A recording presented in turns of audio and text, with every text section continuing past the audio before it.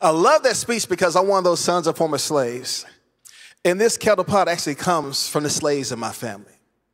They used it for cooking, they used it for washing clothes, but secretly they used it for another reason. It's been passed down for many generations. Actually, I hadn't thought much about this pot until I went to a little conference years ago, and I heard a gentleman talking about prayer in the most intriguing way. Began talking about how we can agree with each other in prayer. Of course, when we agree in prayer, it creates this exponential release of God's presence and power in our life. One could put 1,000 to flight. Two could put, 10,000 to flight.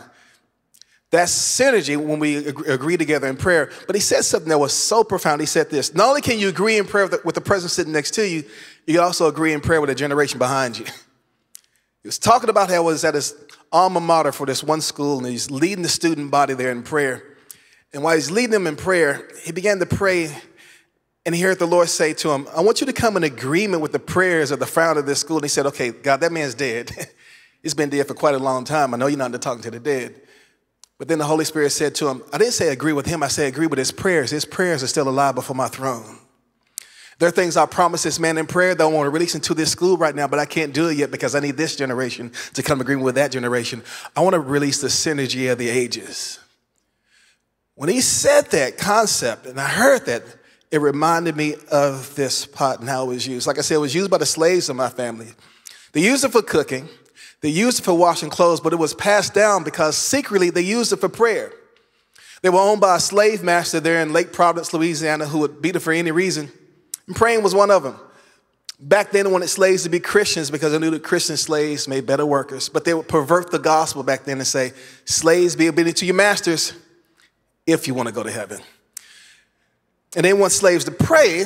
The irony is that they didn't want slaves to pray because they felt like prayer would foster hope. If they got hopeful, they felt like they would try to run away. Right?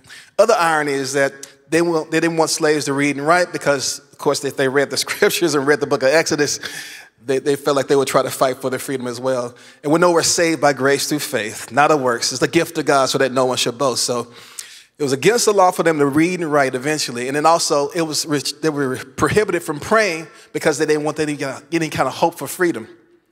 But listen, in spite of the cruelty and because of the love for Jesus, these folks in my family who passed down this pot, they decided to pray anyway. So what they would do is they would go into a barn late at night to make sure their prayer meeting wasn't seen. But to make sure it wasn't heard, they used this cast iron kettle pot. They would walk into the middle of the cabin, and then they would take the kettle pot and they would turn it upside down and lay it flat on the cabin floor. They would then prop it up with rocks so it would be suspended off the ground about an inch or two. They would then prostrate themselves on the ground and put their lips in between the opening between the ground and the kettle so that the kettle pot muffled their voices as they prayed through the night. And the story they passed down with the pot is this, is that they didn't think they would see freedom in their time. So they prayed for the freedom of their children in the next generation. Well, one day freedom comes. There's this young teenage girl. She decides to keep this pot and that story in our family, which is incredible, isn't it?